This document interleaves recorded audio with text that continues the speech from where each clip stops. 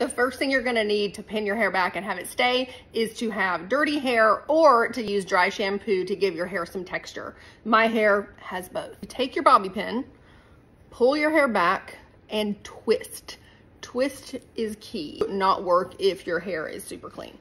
I just take the sections and twist under. Can you see how I'm twisting it under? Twist and hold, twist and hold. Push it down to the scalp. It's important to hold the hair behind the pin.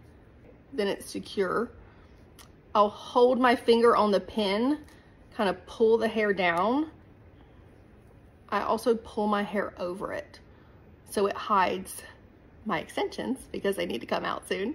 And it also hides the pin and any short bangs. Pretty good job, but you can spray it, but the twisting really helps. And actually I didn't get it as tight as I normally do.